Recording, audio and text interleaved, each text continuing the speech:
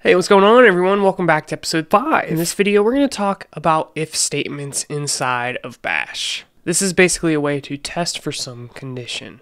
So we're starting off with an empty file, and I want to request a value from the user, which we can use the read command to do that. So let's say we wanted to get a password, and then just echo the value of password back out.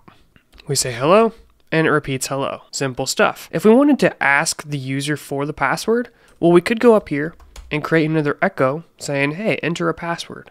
But you can actually do this with an option here, -p for prompt, and we'll just say, what is the password?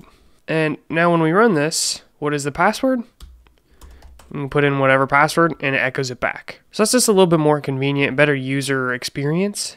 And what we can do is we can create a condition on what they type in for this password. So if they get the password correct, we say congratulations. If they get it wrong, we threaten them and end the program.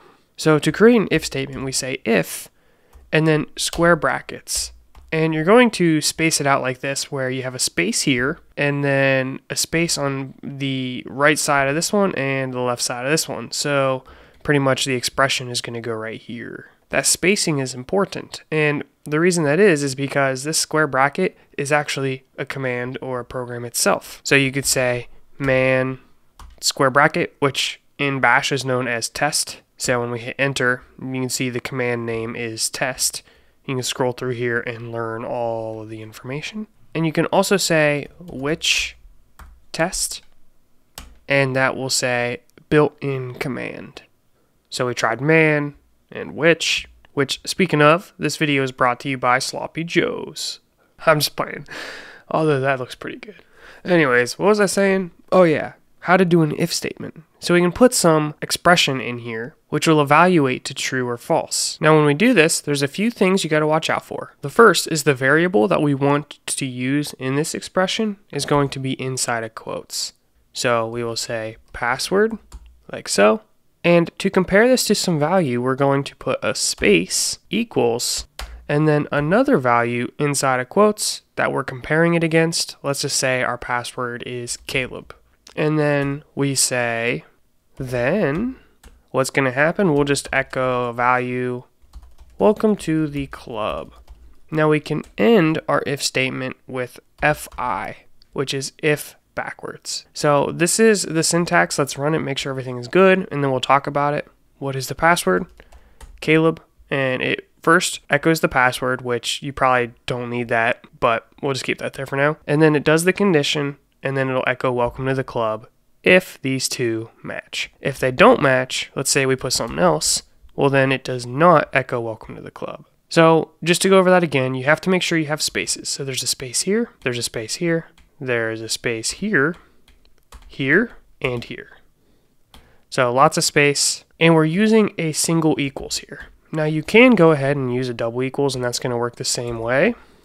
However, portability wise, the single equals is more standard. So if you're going to be using this with other shells, then you just use the single equals. This can be a little confusing if you're coming from other languages. Often a single equals is used for assignment and double equals is used for equality testing. In Bash, you can use the single or double equal sign inside of the if statement. Now, another big area that you could mess this up is with the spacing. Let's say we went ahead and got rid of these spaces. When we run this, what is the password?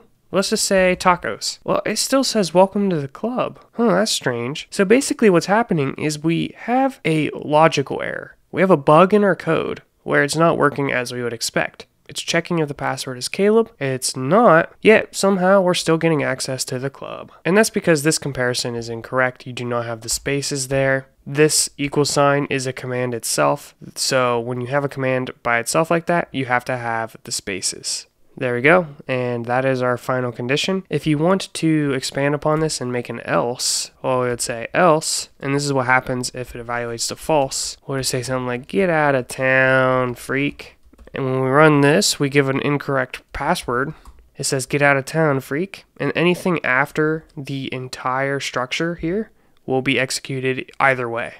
So if we say echo, something like exiting, this is going to run all the time. So it'll say get out of town freak, exiting. if we run it and we do put the correct password in, it says welcome to the club, exiting.